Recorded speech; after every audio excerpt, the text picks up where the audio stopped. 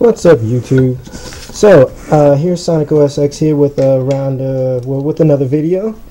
This is a quick video. I just got out of school, and I believe this is my Apple base. That I just so I just received an Apple base station, Apple AirPort Extreme from the flea market for around $10.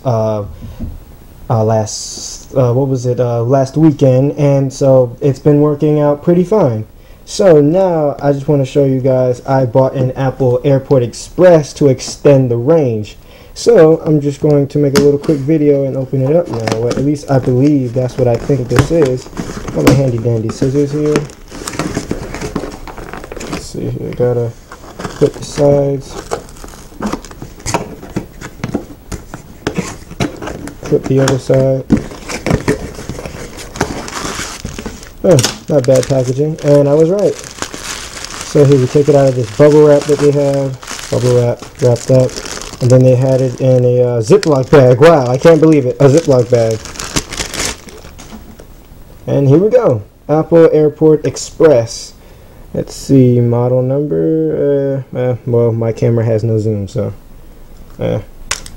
I'll probably have to find out what it is on Mac Tracker. I believe that's the indicator light to see if it's on. Here is the USB for printing through AirPort. Here is a Ethernet for connecting a computer, I believe, from Ethernet, or I'm not really sure. Does this go, is this upload or for download, or I'm not sure what this Ethernet is.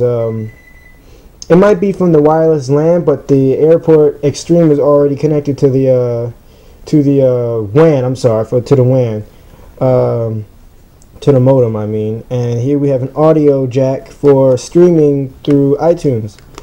So it looks just like a MacBook Power Brick. So I'm going to plug this in and then pull up the AirPort utility on my Mac and see how that goes. Okay, so here we are at the desktop.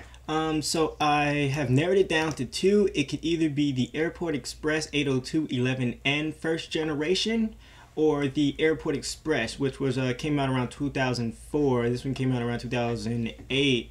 So I am not too sure, but either way, they both go up to, I believe, 54 megabits. It doesn't tell me what the wireless data rate. Excuse me, what the wireless data rate is. But this one says 54 megabits per second. Yeah, you know, I'm not too sure. It says 150 feet range, 11 megabits. I'm not too sure. So let's get started with the AirPort utility. That was fast. So as you can see here, the AirPort Extreme, it's reading the settings from that. It's still reading settings. It's gonna read those settings still. I wonder why it's taking so long. Maybe because I just plugged up another one.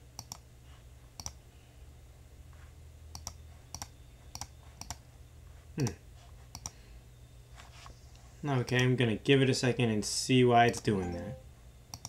Okay, I had a major malfunction of the brain, and also I have the AirPort Extreme settings up.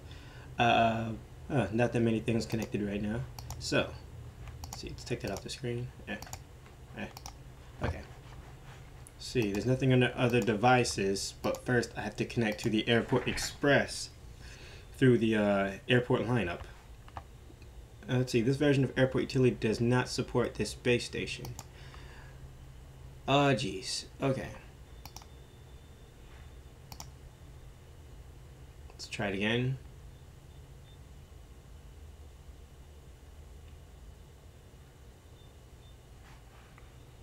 Alrighty, so looks like I'm going to have to see what I can do with my MacBook since it's running Mac OS X 2006. So no, Mac OS X Snow Leopard. I don't know why 10.11.6 something like that. 10.6. Let's leave it at that. So I'm gonna run the utility on there and see what happens.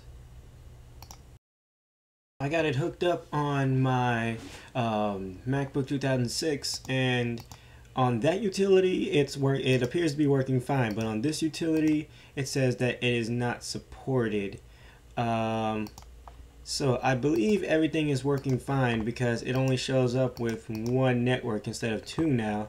So I believe everything is working fine, and I could set it from my PC as well. So it also says that both of the base stations are hooked up with only one wireless network. So I believe it should be it should be extending my Wi-Fi. It should. It doesn't look like a. Let's see the Wi-Fi. It's a bar higher. So, and let's see. My phone appears to have two bars as well. Usually has one bar, so I believe it should be working just fine. But I believe after trial and error we'll find out. But so apparently I know that I have the 2004 version.